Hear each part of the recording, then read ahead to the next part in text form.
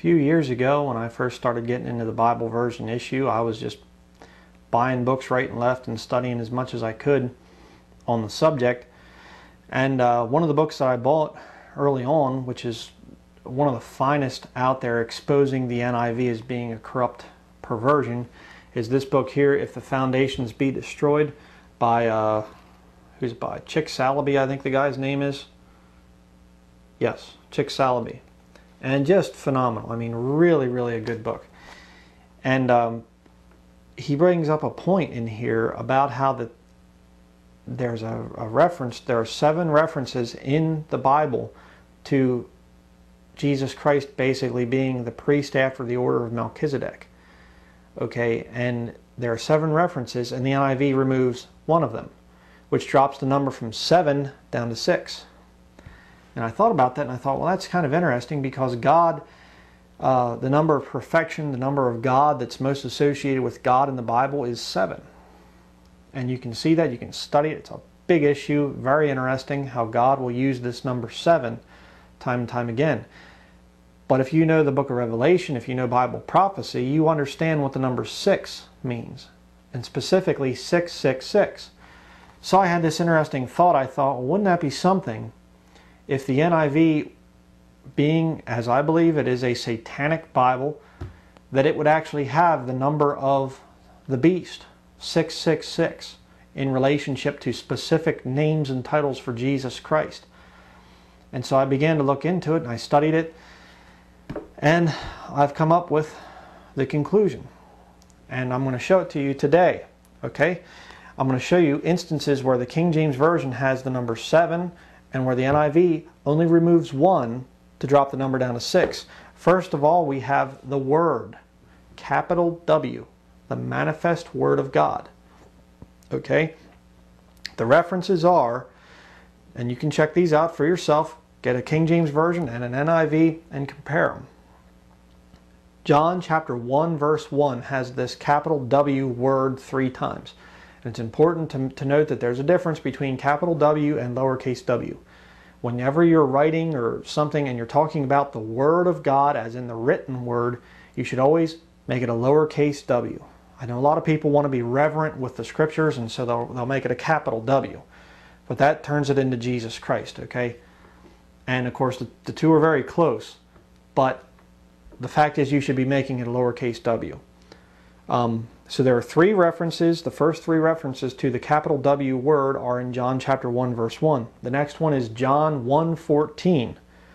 After that you have 1 John 1:1, then 1 John 5 verse 7, I'll get back to that in a minute, and Revelation 19 verse 13. Okay, now the NIV has all of them in except for 1 John 5:7. And of course you have the big controversy there, the Johannine comma or whatever they call it. The fact is that there is plenty of manuscript support for it, not as much as other passages of Scripture, whatever, but it was quoted, 1 John 5:7 was quoted by a lot of the early church fathers. There's plenty of evidence there that it should be in the King James Bible. Okay? The new versions do not have justification to take it out. All right, and if they do, you say, well, I think that they do. I'll stand by the new versions. Okay, then that drops the number down to 6, referring to the capital W, the Word of God, Jesus Christ. So instead of 7, the perfect number, here in the King James Bible, you have 6, the number of a man, according to the Word of God. Either one's going to tell you that it's a number of a man, 666. Let's continue on. Word number 2 is the mediator. Okay, and the references are Galatians chapter 3 verse 19, and then you have 2 references to the mediator in Galatians chapter 3 verse 20. It appears 2 times in one verse in the King James Version. The NIV takes the second reference out. The other 4 then are 1 Timothy 2:5, which is very important, Hebrews 8:6, Hebrews 9:15, and Hebrews 12:24. So again, why is the NIV taking out one reference to Jesus Christ? So now let's go on to the next one. I'll get back to that other point in a minute. I mentioned this earlier. After the order of Melchizedek, that wording appears 7 times in the King James Bible. And these references are Psalm 110 verse 4, Hebrews 5:6, Hebrews 5:10, Hebrews 6:20, Hebrews 7:11, 7:17, and 7:21. Okay, the NIV has all of those in except for the last one, Hebrews 7, chapter 7, verse 21. The NIV removes it. So you see, you have the King James Version with 3 titles for Jesus Christ, and there are 7 references to each of those 3 titles. So you have Jesus Christ in here is 777. And the Christ, I should say, the Antichrist of this book here is 666. Right there. Proven. Proven fact. And you say, well, that's just a coincidence. Yeah, well, coincidence does not appear in the Bible, by the way. It's not a Bible word. Conspiracy does, but coincidence does not. You want to see something else, though, it's interesting? Look up the word Jehovah. Okay? There are 7 references to the word Jehovah in the King James Bible. A holy name for God, a very holy name for God. 7 times it appears in the King James Bible. Guess how many times in the NIV? 0. They took all of them out. You see, this is an Antichrist Bible here. Okay? This is not a legitimate book. All right, unless you're a Satanist or something. But let me just say something else. Think about the 3 words there, the 777, the 7 references to each of those 3 words. Think about them, and think who would have the motivation to want to remove one of each of those. Okay, first you have the Word. Well, who's against the Word of God more than anybody else? Who tried to suppress it? Who burned it? Who killed people? Burned them at the stake for translating the Word of God into the English language? Who did that? Roman Catholic Church. They're the biggest enemy of the written Word of God, of this book. They're not the enemy of this book, just the King James Bible. Okay? Word number 2, mediator. Well, the Roman Catholic Church is obviously against that too. They don't like the thought of there being one mediator between God and man, because that means you don't need the Pope or the cardinals or the bishops or the priests or the archbishops or whoever else. You don't need them. You have the mediator, Jesus Christ, that you deal with God through Jesus Christ and no man present. See, they don't like that. So they would attack that too. And third, a priest after the order of Melchizedek. Speaking of the priesthood, Jesus, your high priest in heaven. Read the book of Hebrews, okay? Jesus is my high priest in heaven. I don't have a high priest here on the earth. I have older men of God, pastors and things, great men that God has used, that God has instructed me, and He's taught me through these men, but I'm not going to confess my sins to them, okay? I'm not going to put them up on some kind of a pedestal where I can't say, hey, I don't agree with brother so-and-so on that. And there's nobody down here, by the way, that I'm in total agreement with. All right, just to let you know that. Okay, I have my own mind. I can think independently. And my high priest, I deal directly with him. And if I'm wrong, I'm going to kneel before him and not before some dirty sinner down here on this earth. That's just the way it works. So, if you have a King James Version, no worries. You got Jesus Christ in this book, and there are 3 titles for Him, and each one adds up to 7. So you have Jesus Christ 777. If you have an NIV, you have a Christ in here that adds up to 666. And you would do well to dump this satanic book right here and get a King James Bible. I did after 15 years of this. All right, you will not regret it for 1 second after you become a King James Bible believer. That's it. Thank you.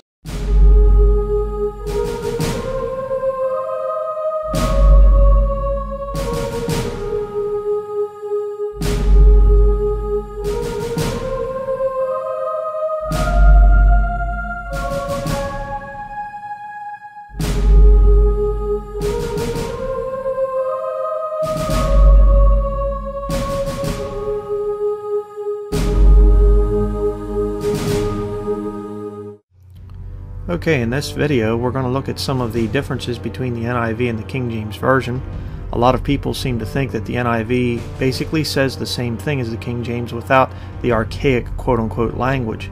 Nothing could be further from the truth. So let's look at a couple verses. The first one that we're going to look at and compare is Exodus 3:14. King James Version we read, "And God said unto Moses, I am that I am. And he said, Thus shalt thou say unto the children of Israel, I am hath sent me unto you." Okay, let's look at what the NIV says. God said to Moses, I am who I am. Now that's a direct attack against God. You see, anybody can say, I am who I am. I've said it myself, personally. Okay, it's not the same as saying, I am that I am. So there you have the NIV attacking God. Next, let's look at Joshua chapter 7, verses 17 through 18. Okay, the King James Version says, "And he brought the family of Judah, and he took the family of the Zarhites, and he brought the family of the Zarhites man by man, and Zabdi was taken, and he brought his household man by man, and Achan the son of Carmi, the son of Zabdi, the son of Zerah, of the tribe of Judah, was taken." Okay, Zarhites and Zabdi. Let's look at the NIV. It says, Zerahites. He took the Zerahites.